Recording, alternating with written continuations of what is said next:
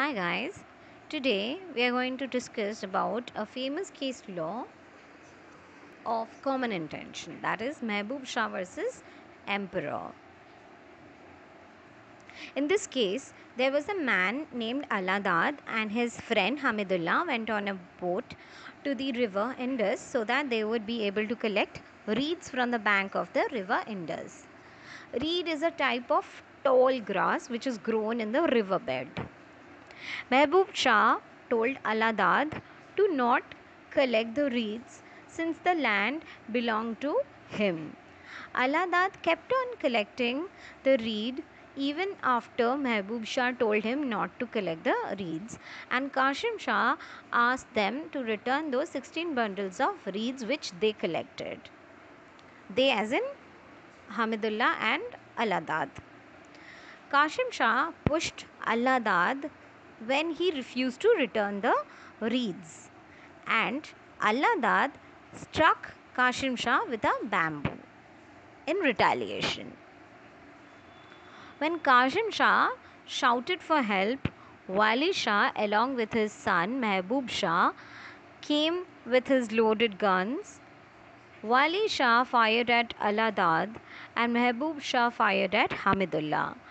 Aladad died immediately and Hamidullah was injured. Wali Shah absconded, but Mahboob Shah and Qasim Shah were charged for the murder of Aladad. The Session Court convicted Mahboob Shah with a death sentence under Section 302, read with Section 34 of the Indian Penal Code. Qasim Shah was sentenced to 5 years imprisonment under Section 307, read with Section 34 of the Indian Penal Code.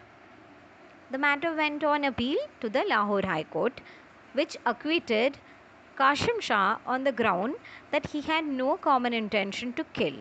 But the court confirmed that the conviction of Mahboob Shah under Section 302, read with Section 34 of the Indian Penal Code, on the ground that the common intention came into being when Mahboob Shah opened fire along with Wali Shah towards the same direction. Mahboob Shah preferred an appeal before the Privy Council. The Privy Council set aside the decision which was made by the Lahore High Court.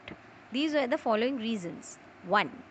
To invoke Section 34 of the Indian Penal Code, it must be noted that the criminal act is done in furtherance of the common intention of all. It must be proved that the act is done after prior meetings and the criminal act is according to the pre-plan.